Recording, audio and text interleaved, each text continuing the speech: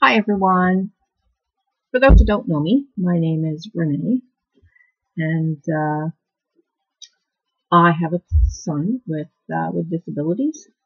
Um, he's actually diagnosed with MacLachlan syndrome with the Joubert tendency. So both uh, rare syndromes uh, and quite complicated. So I'm not going to get into that today.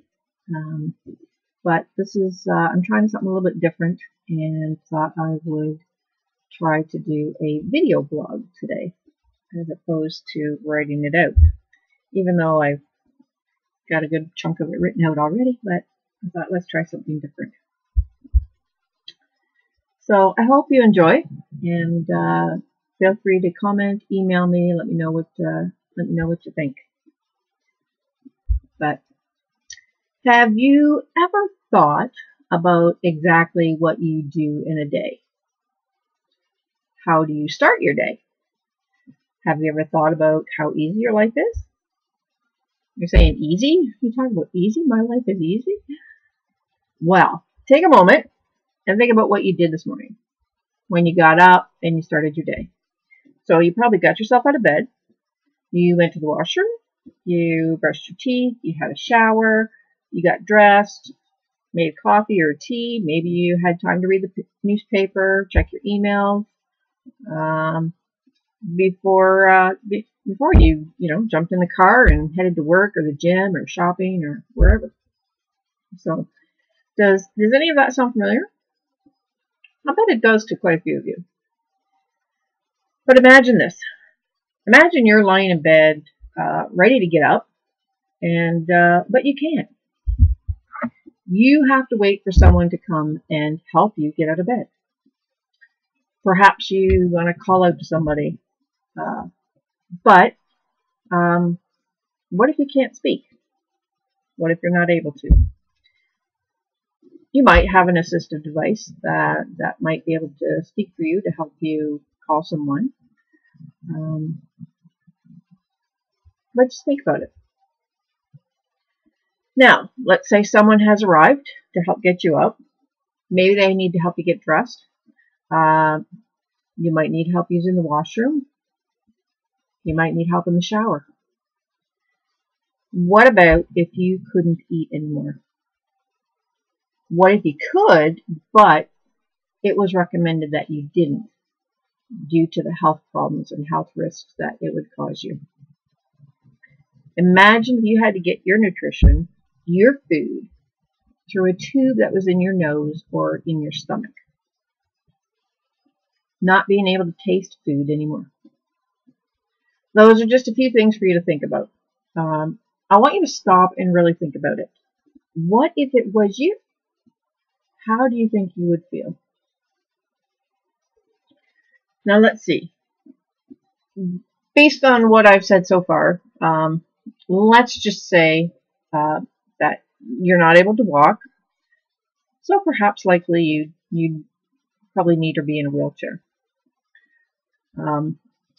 Now, let me just say there are many types of disabilities, and not all of them require the use of an assistive device. So, but for this purpose, let's say you do.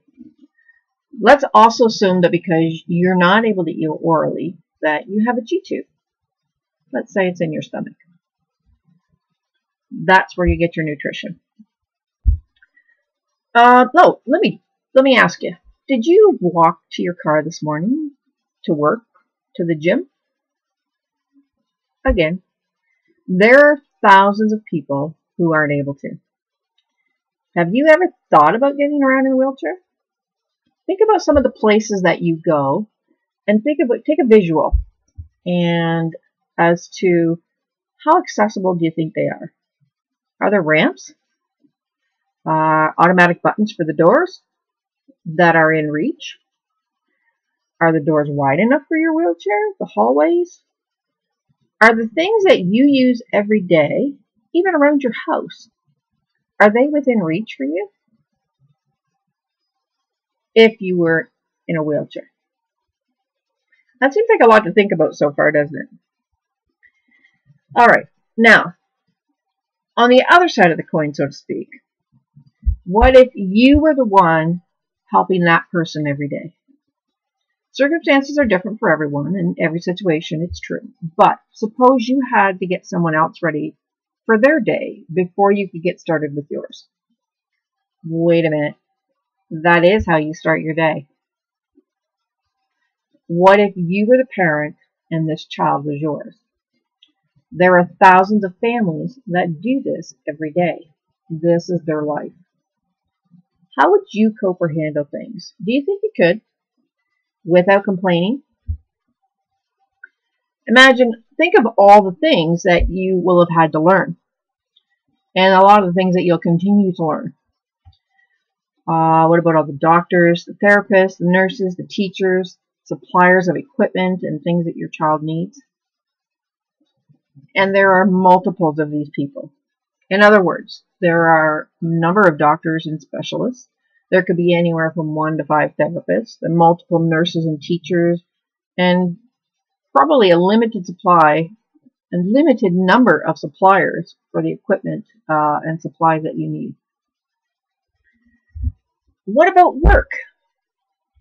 Do you have a boss, an employer that is just absolutely wonderful and patient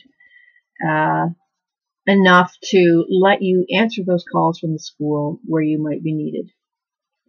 How about all the doctor's appointments and tests or procedures that your child may have that you'll need to take time off for? What about hospital stays? Staying 24/7 at the hospital with your child? Because nobody knows your child like you do. No one there would understand your child's communication either. Who is the best advocate for your child? You are. Now, I have to tell you, I have to say, for those of you who don't know, and likely many of you do, my son falls into a lot of these categories. My son does not walk. He's in a wheelchair. He doesn't even weight bear on his feet. My son doesn't talk. He says one word, mind you, Mom. How awesome is that? Some of you might have seen the video. And he uses an iPad for his communication. My son is not able to eat orally. Patrick does have a G-tube in his stomach. That is how he gets his nutrition. Everything he has goes through that tube. Medications, his nutrition, it all goes through the tube in his stomach. Families like mine, and there are many of them, really, what's the word? I guess we really count on, and many of the organizations and programs, the resources that are available to help with a lot of the day-to-day things that we do in our everyday life. A lot of the equipment, medications, and things like that, they're not cheap. And they're well, you know what? I was going to say numerous. There really aren't numerous. But, I mean, there are a few organizations that do help. One of them is Easter Seals. Easter Seals has each family a certain amount per year to help fund different equipment or supplies that families may need for their children. But you know what? These organizations, the need far outweighs the amount of resources that are available. And this is why this year again, I am going to do the Easter Seals Drop Zone.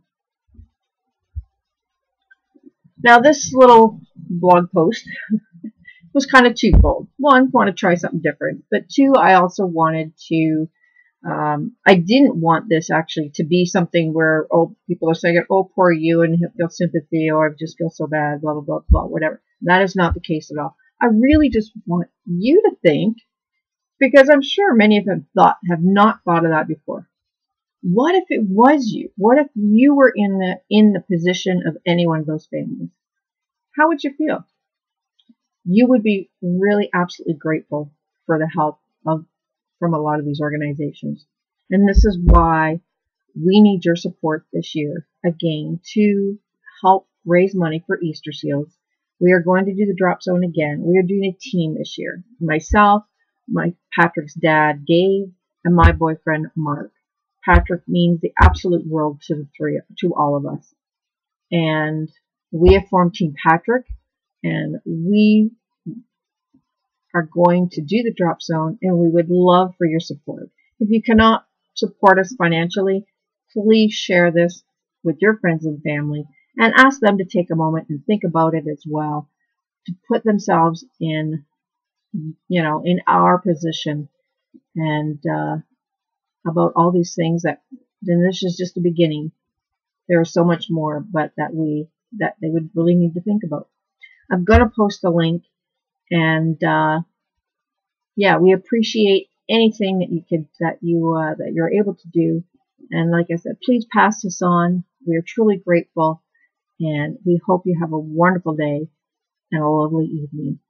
Thank you so much. Bye for now.